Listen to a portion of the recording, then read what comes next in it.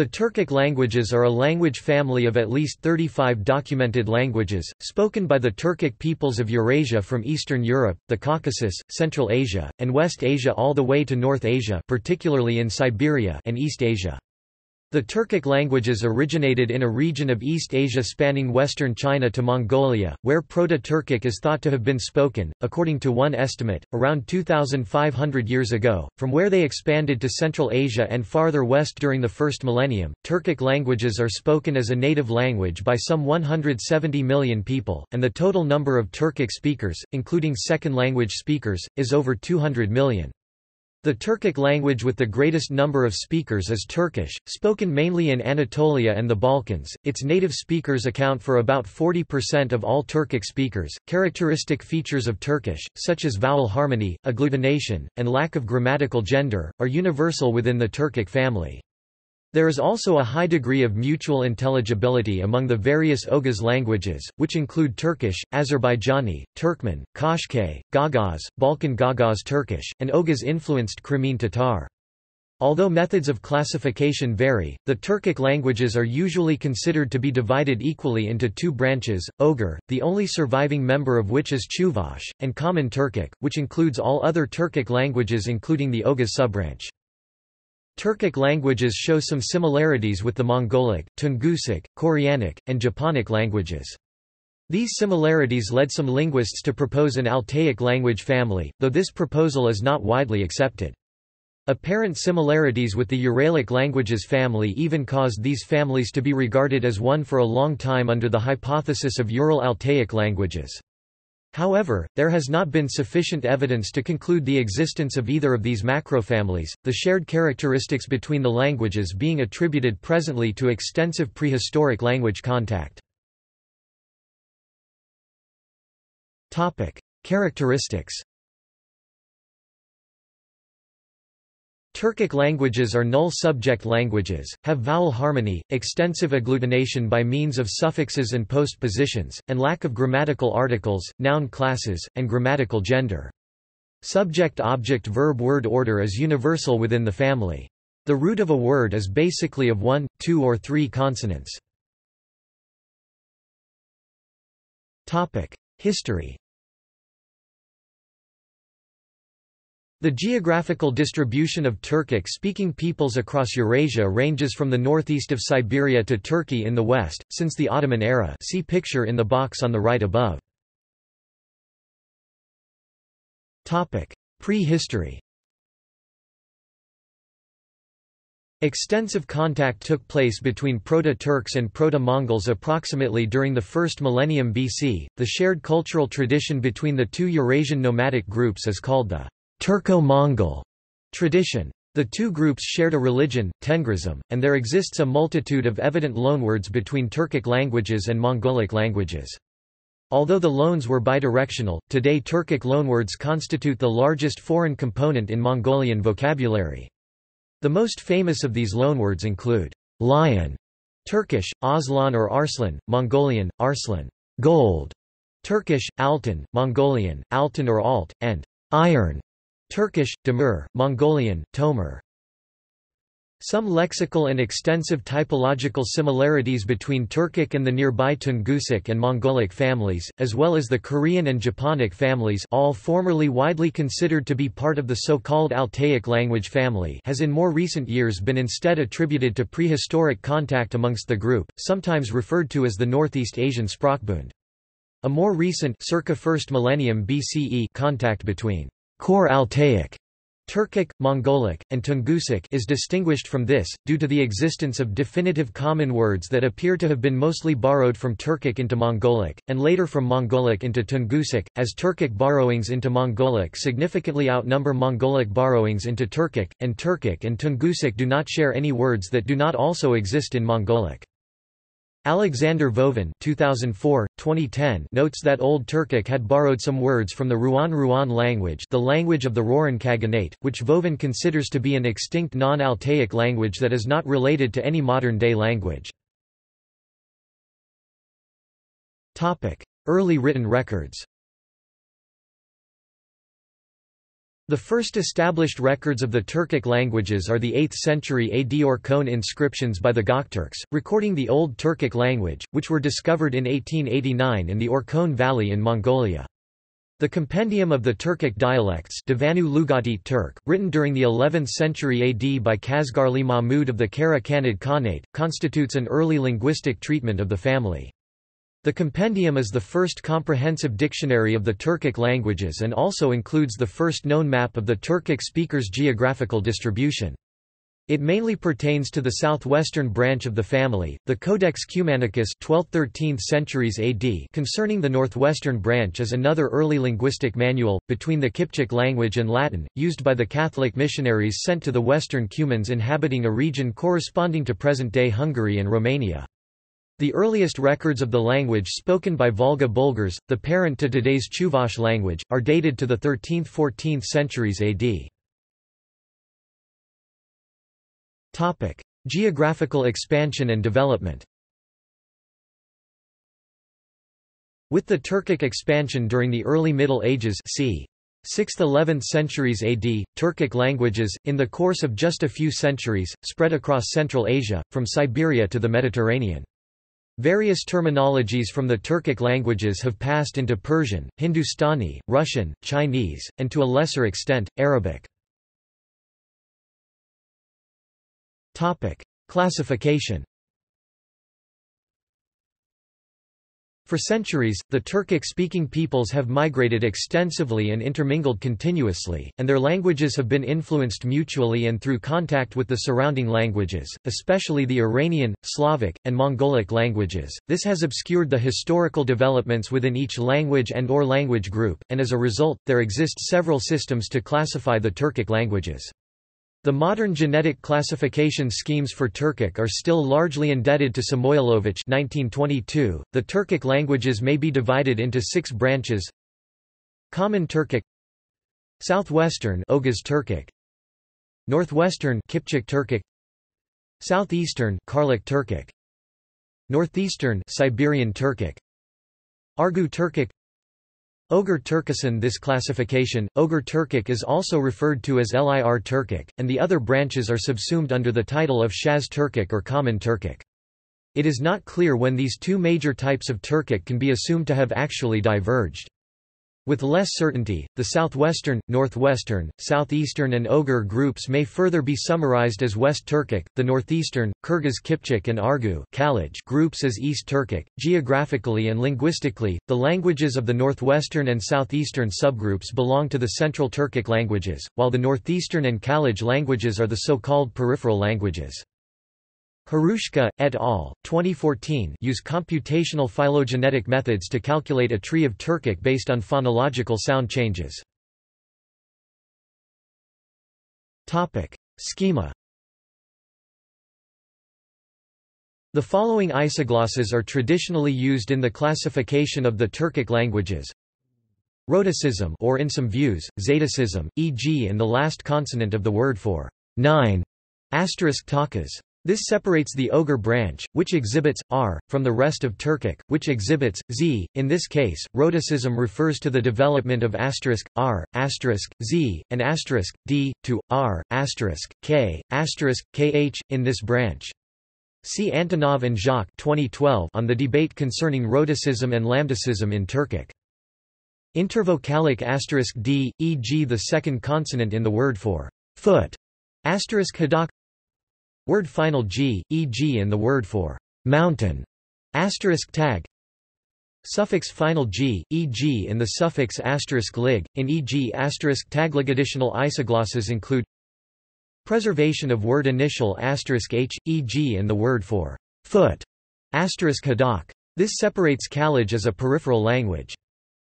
Denasalization of palatal *n, e.g. in the word for moon, *n. In the standard Istanbul dialect of Turkish, the g in dag and dogli is not realized as a consonant, but as a slight lengthening of the preceding vowel. Members.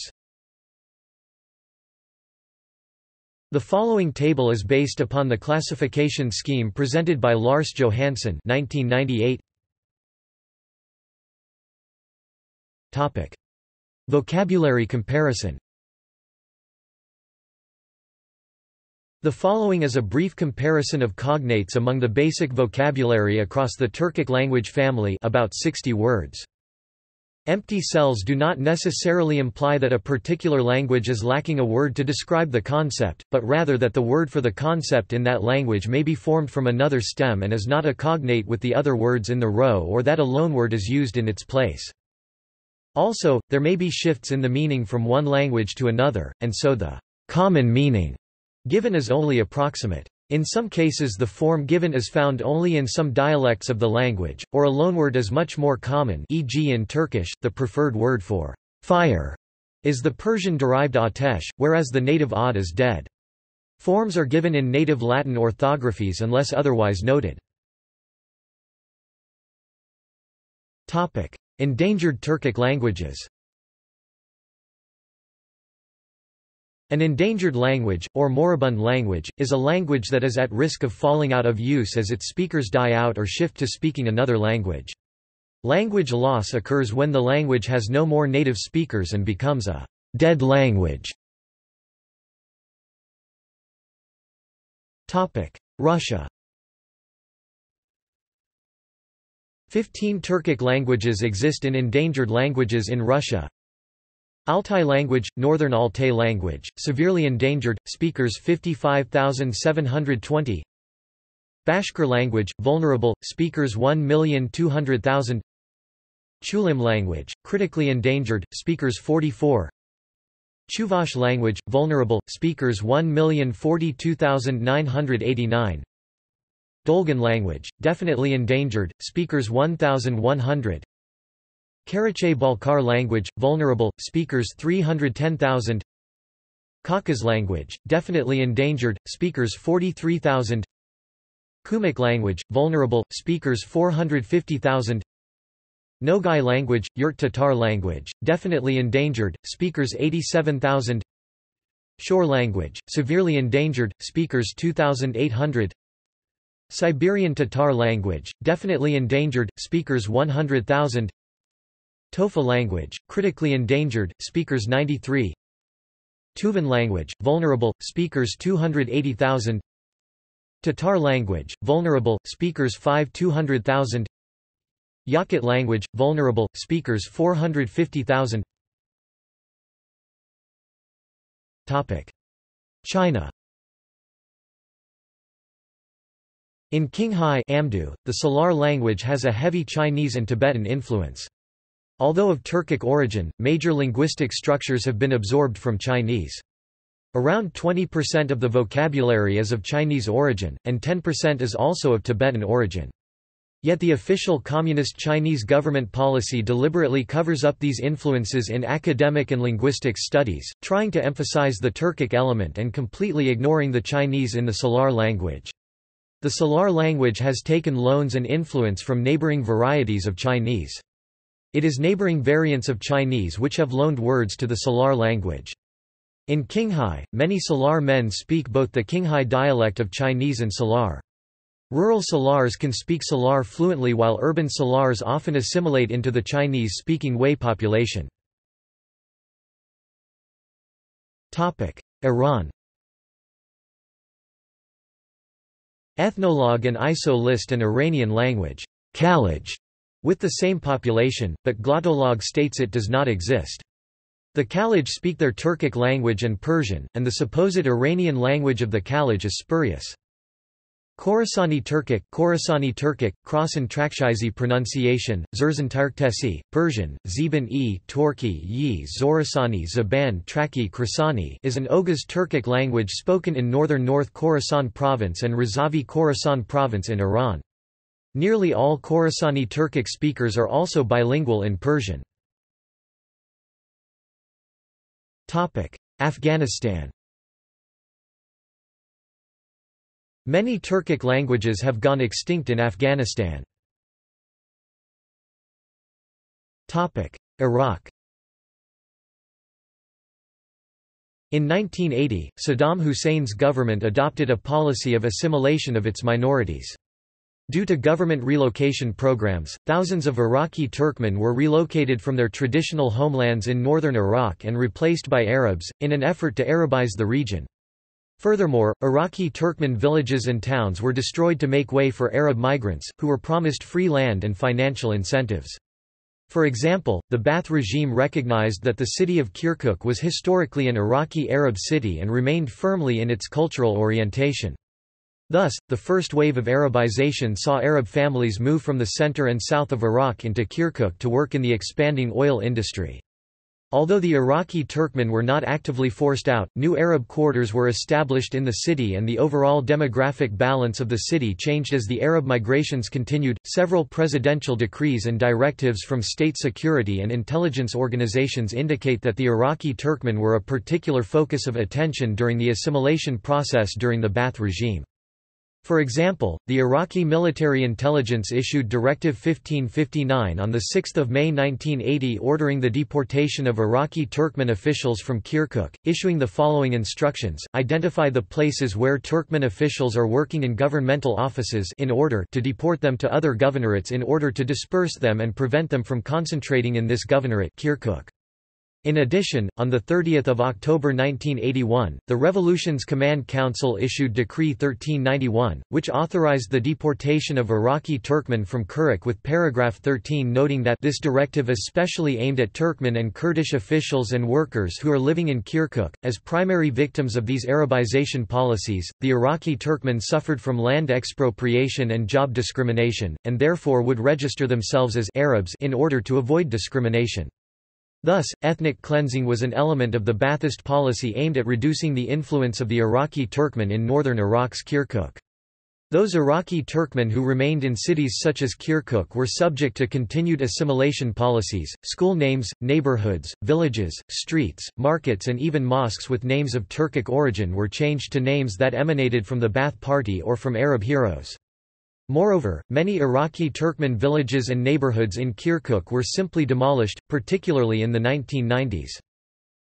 See also: Altaic languages, list of Ukrainian words of Turkic origin, Middle Turkic, Old Turkic alphabet, Old Turkic language, Proto-Turkic language. References. Further reading: Akatov Gkh, 1960. About the stress in the language of the Siberian Tatars in connection with the stress of modern Tatar literary language, Sat**, Problems of Turkic and the History of Russian Oriental Studies, Kazan, in Russian, Akatov Gkh, 1963. Dialect West Siberian Tatars monograph. Ufa, in Russian, Baskakov, N.A. 1962, 1969. Introduction to the Study of the Turkic Languages. Moscow, in Russian, Boshutin, Hendrik and Lars Johansson, 2006. Turkic Languages in Contact. Turkologica, B.D. 61. Wiesbaden, Harrisowitz. ISBN 3-447-05212-0. Clausen, Gerard, 1972. An Etymological Dictionary of Pre-13th Century Turkish. Oxford, Oxford University Press. Denai, Jean et al., 1959–1964. Philologia Turcicae Fundamenta. Wiesbaden, Harrisowitz. Dolatka, Sohrab, 2016. Parlans Koshke. In, Collection Parlans. Paris, L'Harmattan. Dolatka, Sohrab, 2016.